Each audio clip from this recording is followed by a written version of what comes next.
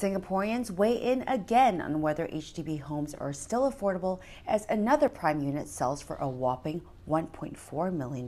We're going to be combining property recap and response today as we navigate through this bigger social discussion. Let's get to it. This 5-room resale flat at Pinnacle at Duxton smashed the project's previous record that was set just last year. The agent who brokered the deal says that the previous owners received over 10 inquiries and a few offers for this unit. Everyone knows the Pinnacle at Duxton. It is a project known for its million-dollar homes, mainly because of its prime location. So is this price warranted, especially with the recent cooling measures? According to a new study, almost half of Singaporeans say that they have felt the impact of these cooling measures, and that's why they're looking for more affordable homes to buy. On the flip side, though, 3 in 10 Singaporeans find million-dollar HDB resale flats reasonable. This consists of mostly younger people aged 30 to 39, and they're also considered high-income earners. Here's Ohmyhome's take. Everyone can decide for themselves what they find reasonable or unreasonable to buy. While people continue to snap up these million-dollar homes